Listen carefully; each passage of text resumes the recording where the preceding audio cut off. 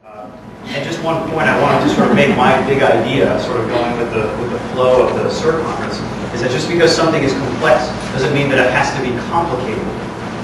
Also, I don't wish to make people bored. There are ways that we can take complex information and make it accessible.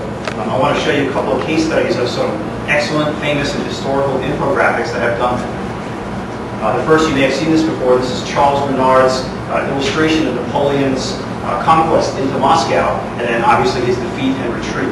So you can see by the size of this line that he demonstrates the power of the force and then obviously how it weakens over time.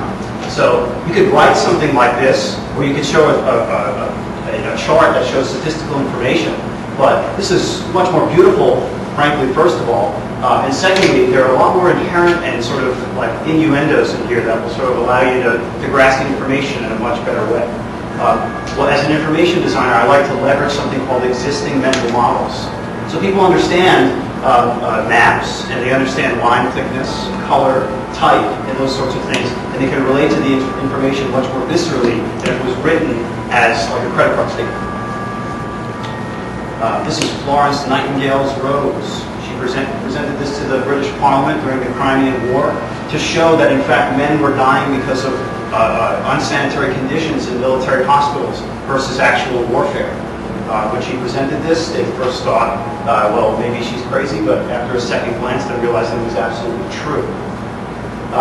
This is the Pioneer plaque, which went on Pioneer 1, which is out in space right now, and they thought that we might encounter aliens. And if we did, we don't want to send them a message written in American English because who knows if they'll understand that. So let's draw some pictures.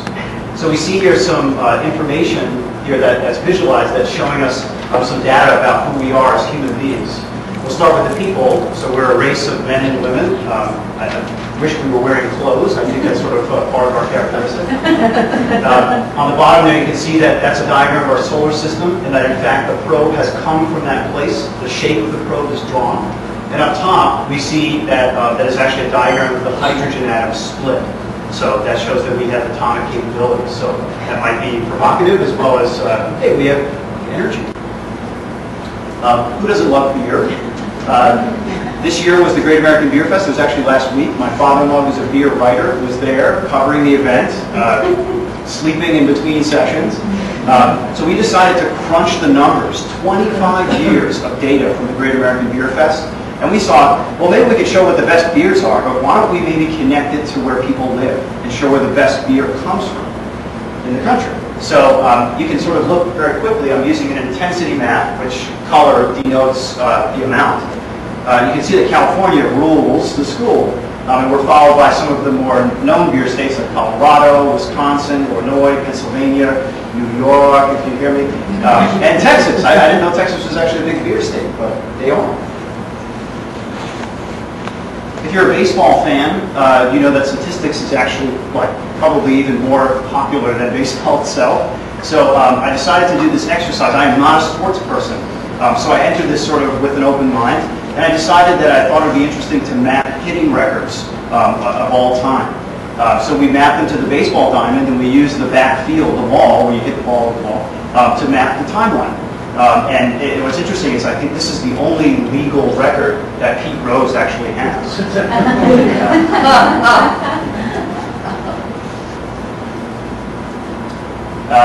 I also do a lot of charity work. I help a lot of nonprofit organizations take sort of what they do, which sometimes can be, even through the best public relations person and the face-to-face, take what they do and visualize it, create an illustration, something that they can put in on the wall at an event or put on their website.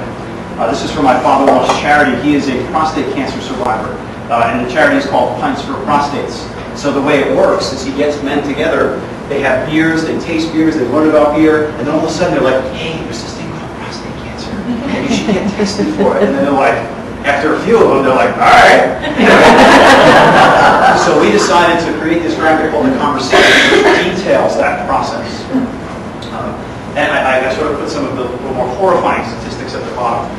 It's actually it's one of the biggest killers of men, cancer-wise. Also, again, with American politics, I decided to chronicle the history of our flag. I don't know if you guys have done this, but we've changed our flag design a lot since in the 200 some odd years that we've been around. So I created a timeline that takes us through the history of those different flags and where they were in history and sort of how they impacted the country from a visual standpoint. At one point, which I thought was very interesting, is that we had 15 stripes on the flag. I don't know if you all knew that. And that is, in fact, the Star-Spangled Banner flag, when we refer to it that way. I know we sort of blue stars and stripes, Star-Spangled Banner, and Old Glory all together, but there actually were individual flags at one point. On the bottom here, I have some examples of Revolutionary War flags, some of which you see now at Tea Party rallies, in fact, sort of coming back. But this is the designer's sort of look into the history of our flag.